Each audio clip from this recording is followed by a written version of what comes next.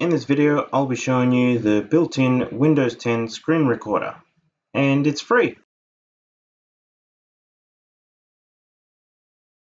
First thing you need to know, the feature is already installed on your Windows PC, and it's ready to use. One way to open the recording bar, also known as the Xbox game bar, is to open up the start menu and search game bar.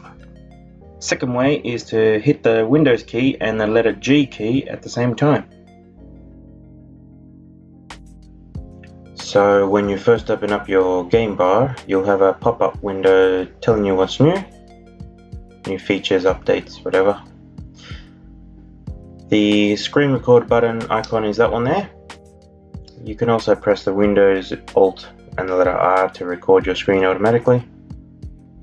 Once you press the button, you'll receive a little pop-up widget that comes up to indicate that it is recording your screen. So whatever active window you have at the time, you'll start recording that window. Then when you minimize or close the window, the recording will stop automatically. Then you'll get a notification telling you that it has saved your recording. Click on it.